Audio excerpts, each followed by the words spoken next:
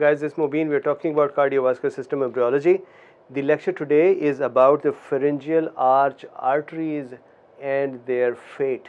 So what will happen is this: let's look at the final structure, what we will understand, we will develop, and then we'll go back to where we started and how this would happen. So look, this is the final structure in an adult that is formed, and that is that this is aorta. This is pulmonary trunk,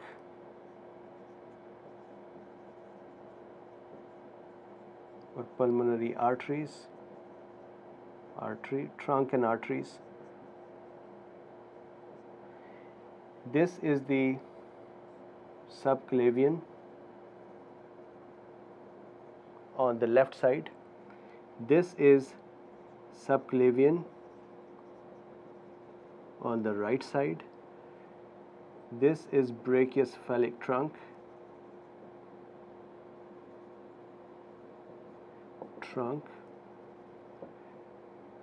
common carotid, carotids here, common carotids.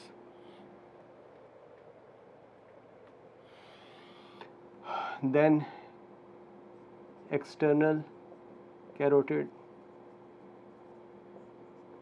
and internal carotids here and here, internal carotids. Did I leave anything? No, the common carotid here. And so a couple of things that you should keep in mind when trying to understand the embryology here. One is, I think we all know that the left side, the common carotid, is a direct branch of the arch of aorta. On the right side, the common carotid is taking off from the brachiocephalic artery. Second is that the recurrent laryngeal nerve, so this is the vagus nerve, this is the vagus nerve. On the right side, the recurrent laryngeal nerve hooks, the vagus should have been a little bit on this side, hooks under the subclavian, and then it goes towards the larynx. So this is the recurrent laryngeal. But on the left side, the recurrent laryngeal hooks around the ligamentum arteriosum and then goes to the larynx.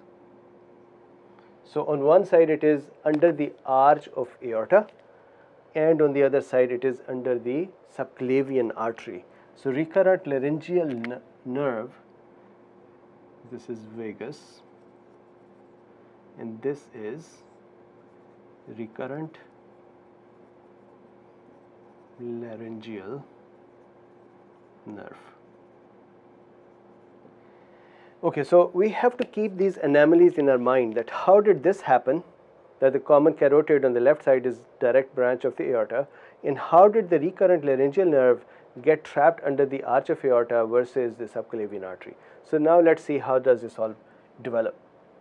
So what happens is, as the embryo is developing, we've talked in the previous lectures that there are dorsal aortae that are developing that would be giving off branches to oxygenate or to bring blood and nutrition to the anterior and dorsal part of the embryo. So these are those dorsal aortae. Two dorsal aorta, so I'll just write DA here and here. Okay, so Truncus Arteriosus is here, Aortic Sac is here. Now what happens is that there are pharyngeal arteries that develop as part of the pharyngeal arches. There are 6 total arteries that develop. So please now note it down somewhere. The first 2 develop by 3rd or 4th week, and the 6th pair develops near the 6th week or 7th week. By the time the 6th pair develop, what is important is to note that the 1st and 2nd pair have degenerated. So all the 6 pairs of pharyngeal arch arteries are not present at the same time. First 2 would degenerate, they will make maxillary and the stapedial arteries, they will parts of those. Other than that, they would be degenerating. It is the 3rd pharyngeal arch artery that is really important. This is the one that is going to make the common carotids and internal carotids with the dorsal aorta after this. So this part of the dorsal aorta here would combine with these third pharyngeal arch arteries and become the part of internal carotid. The fourth pharyngeal arch artery would create a rudimentary structure. We'll talk about it in a second. Fifth is mostly regressed and degenerated. Sometimes it develops and then degenerates. Sometimes it just does not develop at all. And then the sixth one is something that would make the ductus arteriosus on the left side, and it would regress on the right side. So let's very quickly look at a table or visualize a table in our mind. On the right side, first one, second one, fifth and sixth will regress. First, second, fifth and sixth would regress. So all we have to talk about on the right side is what happens to third and fourth. These are what we have to talk, and third is simple common carotid and internal carotid. Fourth is simple as well, proximal part of the subclavian. We'll see that in a second. On the left side, similar situation. First and second would regress, 5 would regress, third, fourth and sixth would do the function. Third, fourth and sixth will form structures. Of course, the third would make common carotid and internal carotid. Fourth will make part of the arch of aorta. We'll see that in a second. And sixth will become the ductus arteriosus. So look at this structure, and now let's go here. What happens is, remember the first two pharyngeal arch arteries have gone. They went away. Third one is connected with the dorsal aorta. The dorsal aorta between the third, fourth and onwards, they got degenerated. So now third is connected directly with the dorsal aorta. Then these pharyngeal arch arteries, third, are connected with the aortic sac. So this is aortic sac.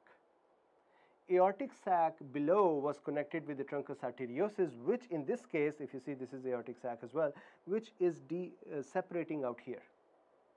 So what is it separating into? The diagram is a little bit wicked, but anyways, what is happening is that the truncus arteriosus would separate into aorta and the pulmonary trunk. So this is that part. This is that dividing truncus arteriosus aorta, and this is the pulmonary trunk. So pulmonary trunk initial part is made by the truncus arteriosus. Then the later part, the pulmonary arteries, or you can say proximal parts of the pulmonary artery, are made by the sixth pharyngeal arch artery, which also connects the pulmonary artery on the left side to the aorta. So this is the ductus arteriosus. Ductus arteriosus. And what is this and what is this? These are the dorsal aorta as well. So dorsal aorta here, remember they were fusing down here. So instead of fusing, this dorsal aorta here in this vicinity became regressed as well. So what is left here is going to become the subclavian artery. This one, dorsal aorta, is going to become the subclavian artery. So on the right side, on the left side, the dorsal aorta are making the arch, descending aorta and part of the arch of aorta. On the right side, the aorta is coming from the truncus arteriosus, and the right dorsal aorta is becoming the subclavian artery. Now what will happen is that this third pharyngeal arch and the aortic sac would start dividing like this. And the end result will be that there will be the brachiocephalic trunk that would develop on the right side. From that trunk will be the common carotid. So the third pharyngeal arch artery will make common carotid and part of the internal carotid on both sides, common carotid and part of the internal carotid. However, this division would separate them, and the third pharyngeal on the left side will become part of the branch of the aortic arch. On the right side, this third will continue with the dorsal aorta here and then separate out, and here will be a new branch on the aorta, and that would be the brachiocephalic trunk. So this is what would happen. See, this is the brachiocephalic trunk, and then this is the common carotid, and this is the subclavian. So if you look at this structure and come here, this is that structure. So to the aorta, there will be a new structure here, that is the brachiocephalic trunk. So that is the structure that would develop. Keep an eye on the ductus arteriosus. Ductus arteriosus has a muscular structure in it, which after birth will become contracted, and it would obliterate the ductus arteriosus. Sometimes the muscular tissue from here shifts into the aorta, and when after birth the ductus arteriosus contracts, that part of aorta also contracts and creates a constriction which is called the aortic coarctation. So we'll talk about that in a second. So now with this structure, let's go here and see what thing comes from where. This is the pulmonary artery. So the beginning part of the pulmonary artery is Truncus Arteriosus. Beginning part of the ascending aorta is also Truncus Arteriosus. These are coming from here, not from here. This is the dorsal aorta. On the right side it would become subclavian. On the left side it becomes the descending aorta. So this is dorsal aorta. The sixth pharyngeal arch artery will make proximal parts of the pulmonary artery and some part of the trunk, but more importantly the ductus arteriosus on the left side. On the right side, the rest of the six would be that would go away, degenerate, and there is no further connection. But on the left side it is existing, and because of this existence of the ductus arteriosus, which is the remnant of, or which is the sixth pharyngeal arch artery, recurrent laryngeal gets stuck under this. On the right side, because this sixth pharyngeal arch artery disappeared, recurrent laryngeal went up. So here this sixth got the recurrent laryngeal stuck, and over here the recurrent laryngeal would be pulled up. So on the right side the recurrent laryngeal is under the subclavian, while on the left side recurrent laryngeal is under the ductus arteriosus or under the arch of aorta because of non-regression of ductus arteriosus, which is the sixth pharyngeal arch. Now continuing with the aorta, what happens is aorta is primarily made by the aortic sac, the arch of aorta. However, the part before the common carotid, this part, is made by fourth pharyngeal arch. So imagine here now on the brachiocephalic trunk, the part before the common carotid is this, right? This is also fourth. This is also fourth. Subclavian by dorsal aorta. Here, dorsal aorta. This subclavian does not, on the left side the subclavian does not come from the dorsal aorta. It is an independent new, it's vasculogenesis, or actually angiogenesis. Vasculogenesis is when the blood vessel is formed where there is no existing vessel. Angiogenesis is when there is a branch formed where there was no blood vessel before, but there was an existing vessel from which the branch occurred and made a new branch. Now common carotid on both sides, common carotid here, common carotid here, third, internal carotid also third. However, let distal part of the internal carotid, dorsal aorta. Dorsal aorta.